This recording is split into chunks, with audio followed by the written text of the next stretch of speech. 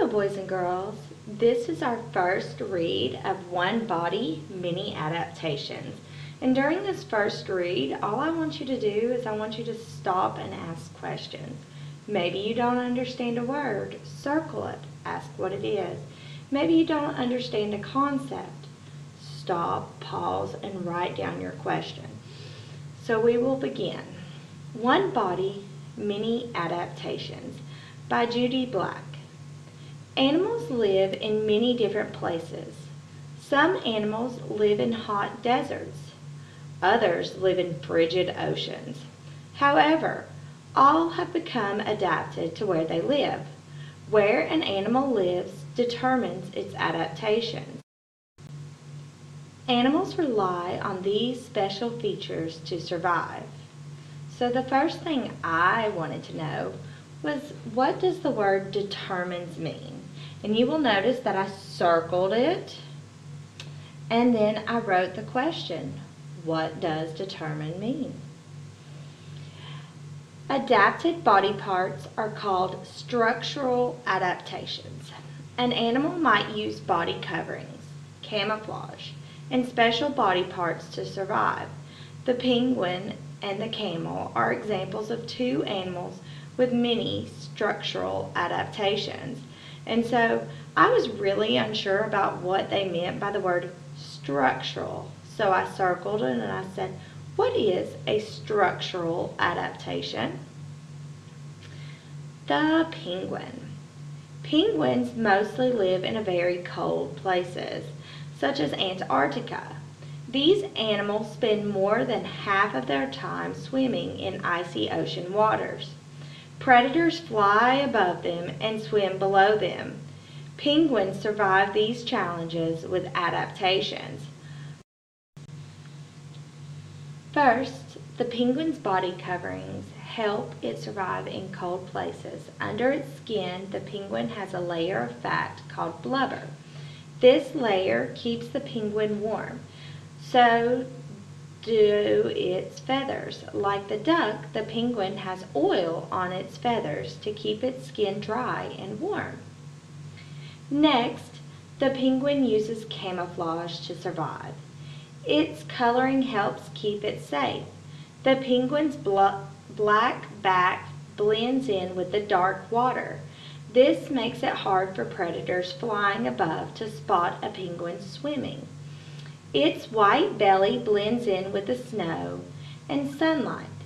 The white coloring makes it hard for predators swimming below penguins to spot them. Now, what I had a question with is, how does it really work? I can't envision this penguin swimming along because that black just seems to pop out. So my question would be, how would having a black back and a white stomach help a penguin?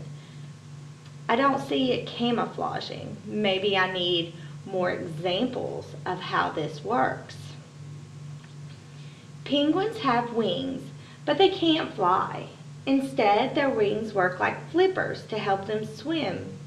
Penguins, like ducks, also have webbed feet for better swimming. I want to pause and I want you to write down any more questions that you might have.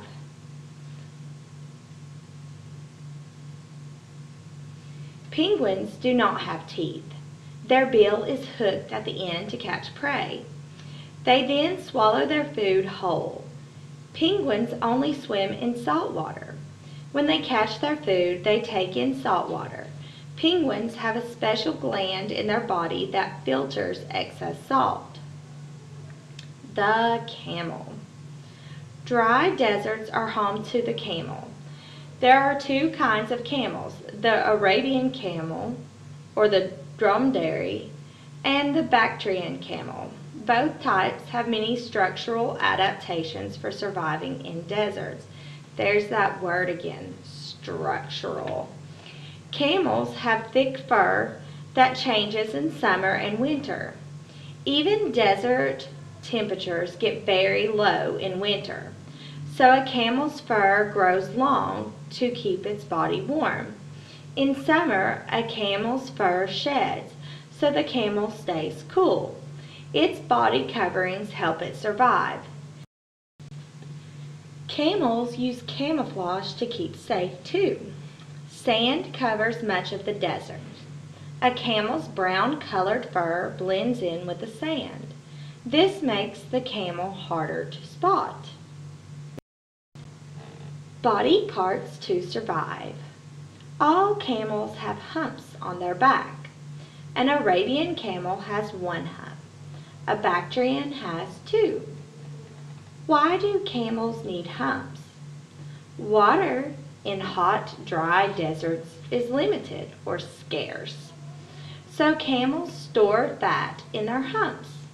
A camel's body can change the fat into water when needed. Like some other desert animals, camels rarely sweat. This allows their bodies to hold fluids for a long time. These structural adaptations allow camels to travel up to 160 kilometers, which is about 100 miles, without a sip of water. When camels do drink, reports the website Live Science, they can soak up 150 liters, about 30 gallons of water in 13 minutes. Now is your time to pause the video and write any questions you might have.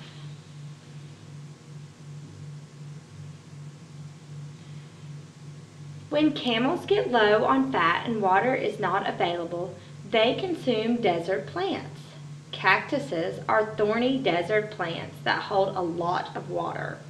Camels have large, thick, leathery lips which help them eat these spiky plants. Deserts are often windy with sand blowing. The San Diego Zoo reports that camels have bushy eyebrows and 2 layers of eyelashes to keep sand from their eyes. Their nostrils close to keep sand out of their noses too. Surviving in difficult environments. Penguins and camels, like many animals, have structural adaptations to help them survive in different environments.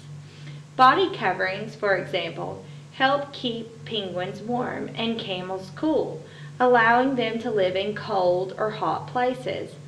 Camouflage, special body parts, and other adaptations all mean one thing: survival.